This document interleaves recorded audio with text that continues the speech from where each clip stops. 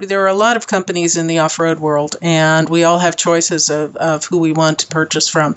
The integrity of the company itself, I feel, is as important as the integrity of the product. And I was really impressed with the dedication of the gentleman from Nexen, wanting to keep trails open, wanting to contribute to the community, and understanding that the issues we face are real. They're real, they're serious. Just one of the trails we were on that day, I got a call a week afterwards from Don, and it is, there are some issues on it, and it's proposed possibly to be closed. Oh my goodness. That's how serious these issues are.